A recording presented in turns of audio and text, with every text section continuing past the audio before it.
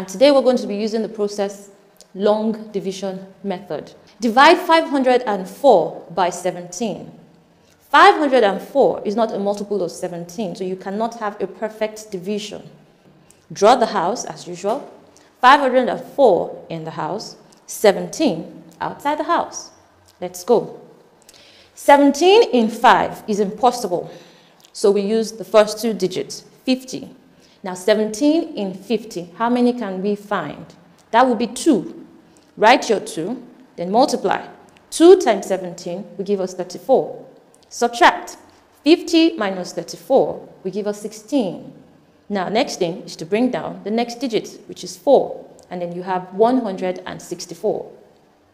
How many 17s can you find in 164?